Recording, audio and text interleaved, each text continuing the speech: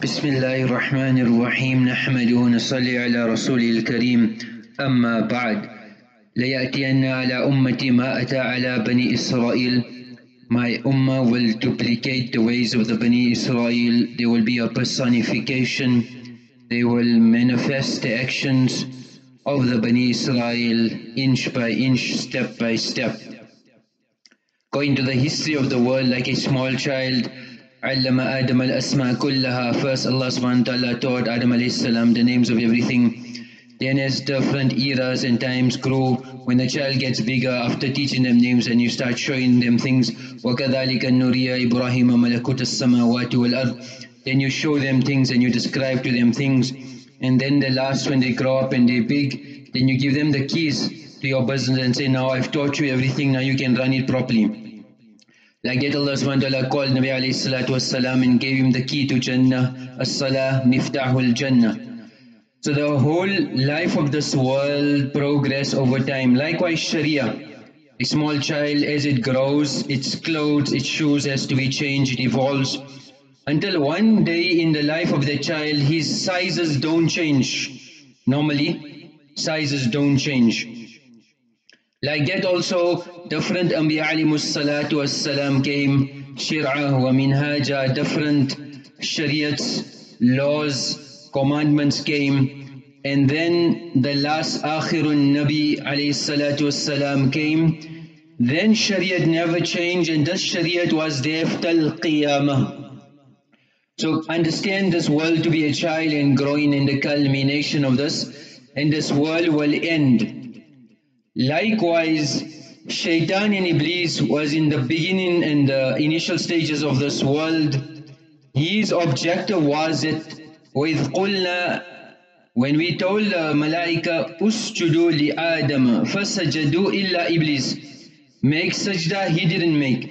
Since I was told to make sajda to this insan, and it was a cause of my failure, I'm going to make him fail exactly. His failure and his bunyad and foundation of destruction will be like mine. I will make him make sajda to me in everything connected to me. I will make sure this insan doesn't make sajda to Rabbul Alameen. Now that is significant, and concurrently just remember we've discussed previously about science, medicine, genetic, gene and editing, transhumanism, then the subject of black magic, sorcery, witchcraft, Satanism, idol worship.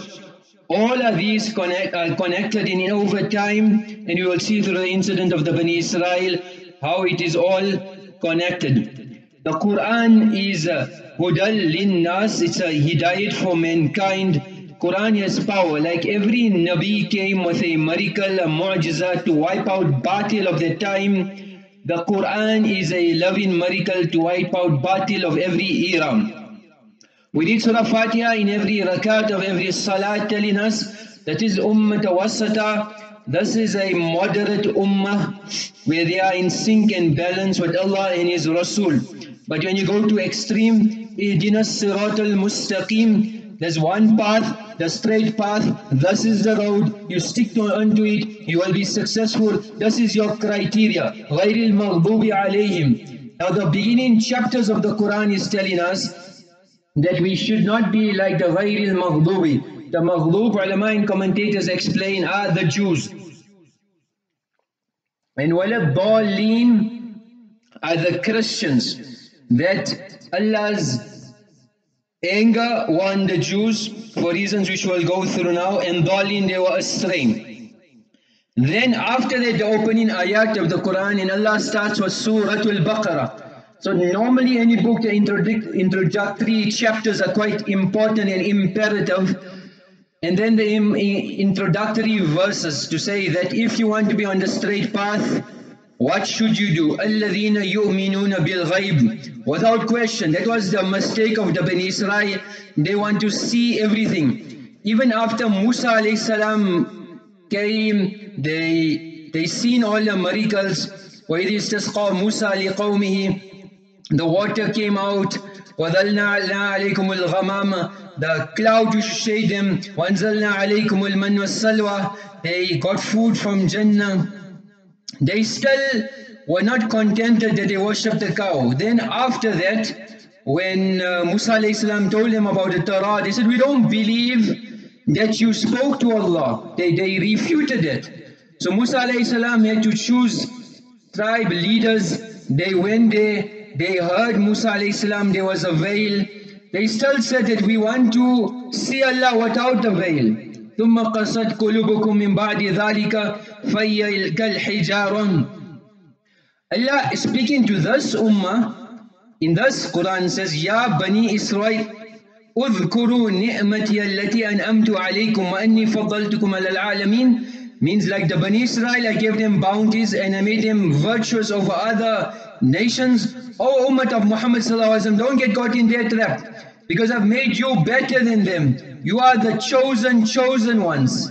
But after all of this, don't be like them, where your hearts are hard like rocks, actually harder than rocks.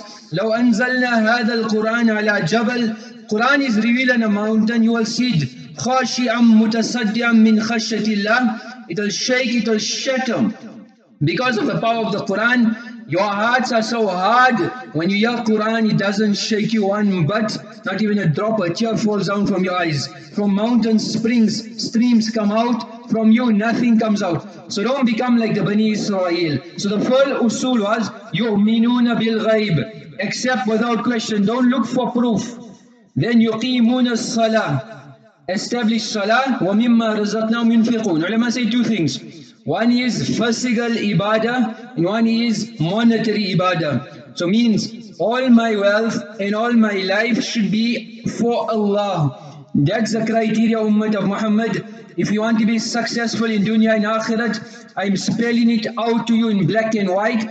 Then again highlighting وَالَّذِينَ يُؤْمِنُونَ بِمَا أُنزِلَ إِلَيْكَ وَمَا أُنزِلَ مِن قَبْلِكَ وَبِالْآخِرَةِ هُمْ يُوقِنُونَ. That your speciality is you will believe and follow Allah and His Rasul without any testimony or witnessing like the Bani Israel. Don't get caught in their trap. If you don't get caught, أُولَٰئِكَ عَلَىٰ هُدًى مِّن رَبِّهِمْ وَأُولَٰئِكَ هُمُ الْمُفْلِحُونَ. Then these are the people that are rightly guided and you will be successful in dunya and akhirat. Suratul Baqarah, the significance of the cow. 514 times ulama explained that Allah has mentioned Musa alayhi salam in the Quran.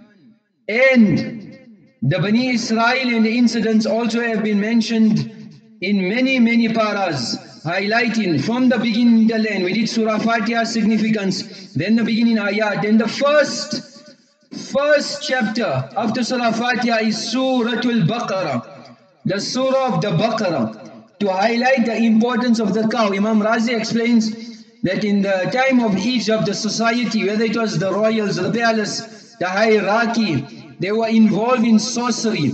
They needed it in their daily lives, they needed it in war, they needed it. So black magic, mesmerism, hypnotism, charms, spells, the occult, inventions of science was part and parcel, and it's all connected. That's why the challenge was a magical challenge. Normally you will show strength, you will show other feats. But the challenge of Fir'aun was a magical, it was a sorceress, it was an occult challenge. So the cow significant in those days was that amongst the Egyptians, in the ancient Egyptians, the animal, the cow was very sacred and it was said to be incarnation. They would believe that they were divine powers and reincarnation. They also believed that it was a manifestation of God Himself. And they were connected to fertility, to life, to motherhood.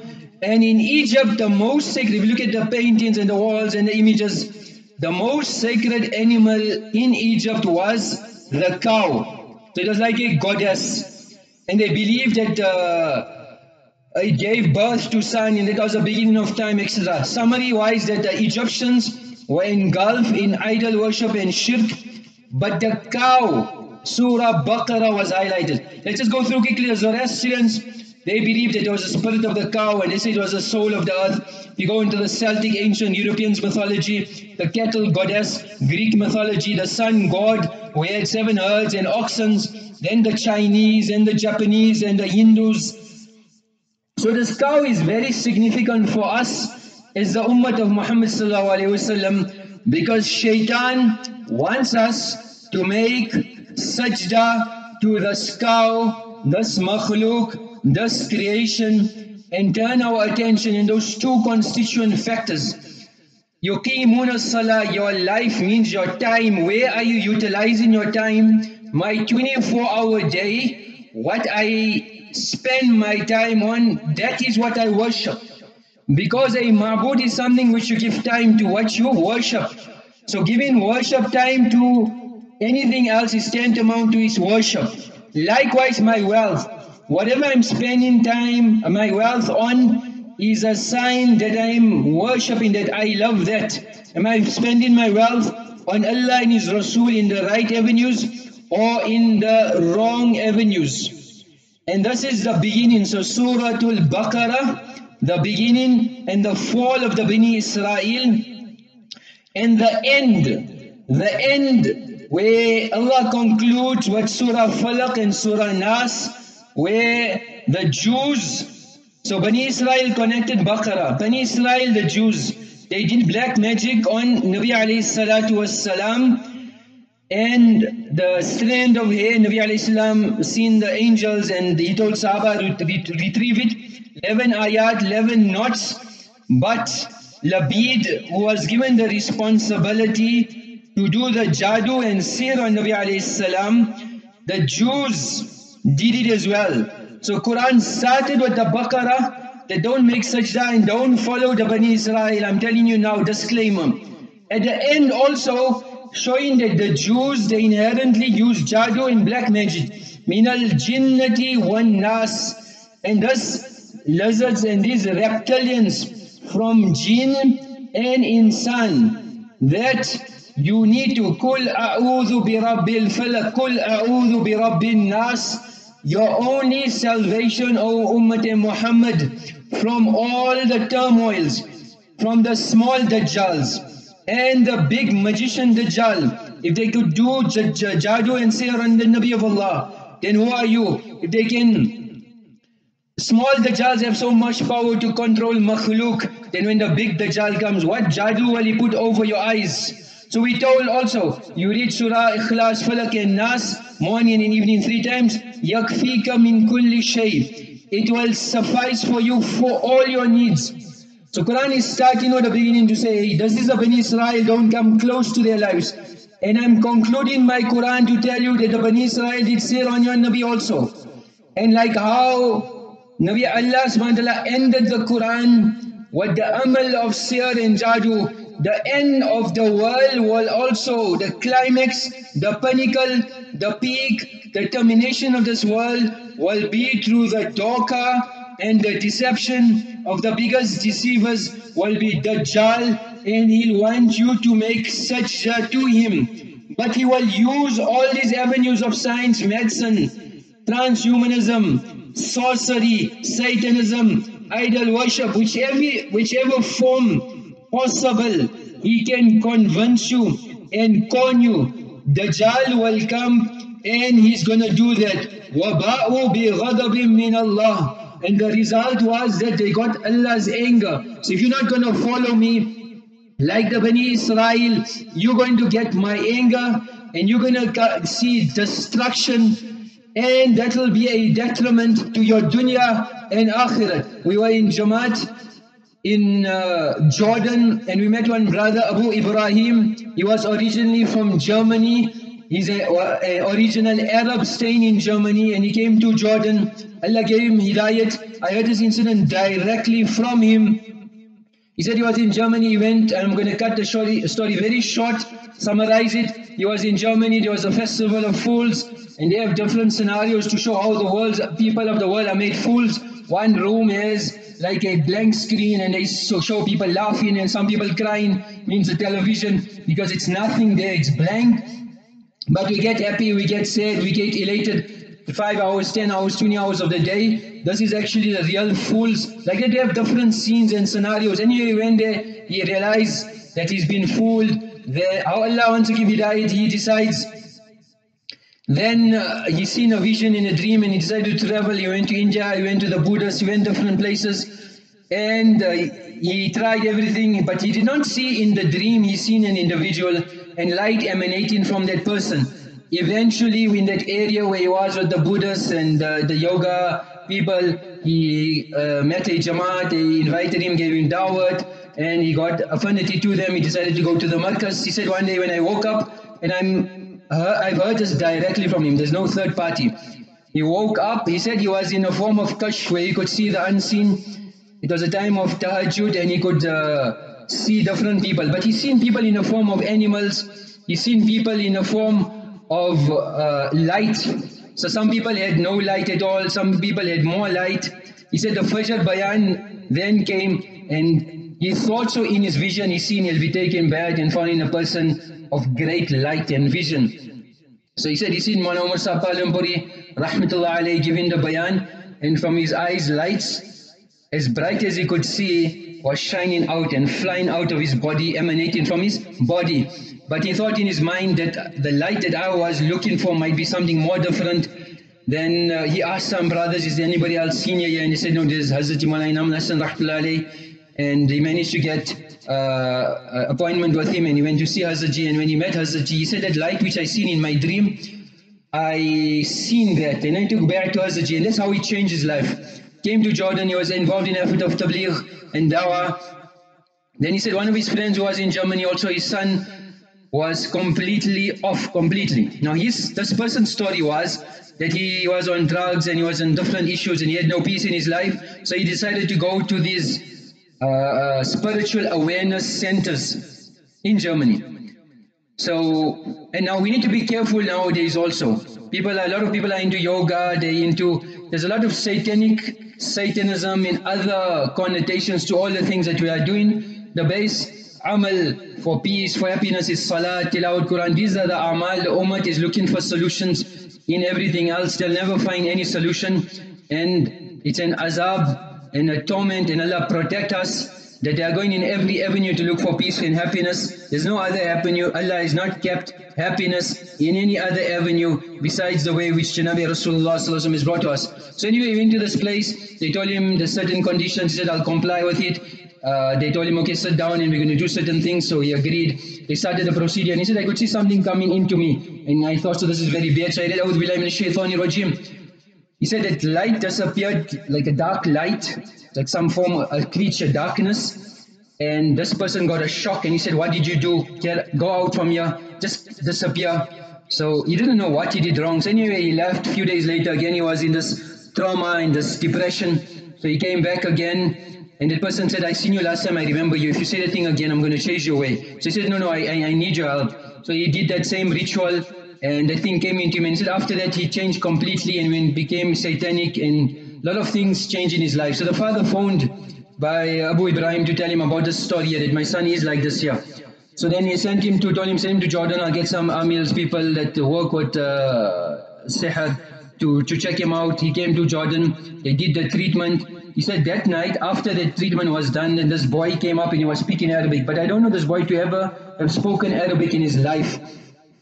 And he was saying that we're going to rule the world, we're just waiting for a certain quantity. Then he mentioned some movie stars and he mentioned some musicians and he met a host of presidents of countries and he said these are all our team. He said I realized that there was shaitan in him, the shaitan that was going to leave. So these cults that are walking all around the world are using jinnat, and Dajjal will also use a jinn. So that jinn then just left, he fell unconscious, and that boy said, I don't know anything, I don't even know what happened. And it so happened he went back to Germany, he went out in Jamaat 4 months and then Allah subhanahu wa ta'ala took his life away.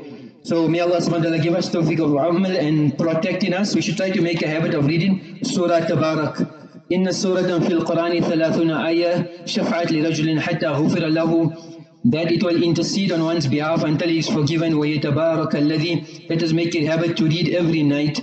Tabarak alladhi mana'u Allah biha min adhab al-qabr. Allah subhanahu wa ta'ala will prevent the adhab of the qabr for a person who reads Surah Tabarak. وَكُنَّا فِي أَهْدِ رَسُولِ اللَّهِ نُسَمِّيهَا الْمَانِعَةِ, we should call it Al-Mania. وَإِنَّهَا فِي كِتَابِ اللَّهِ عَزَّ وَجَلَّ سُورَةٌ مَنْ قَرَى بِهَا فِي لَيْلَةٍ فَقَدْ أَكْثَرَ وَطَابَ. He has superseded and exhausted all avenues of good. if we make it a habit to read Surah Tabarak wa akhir da'wana alhamdulillahi rabbil alameen.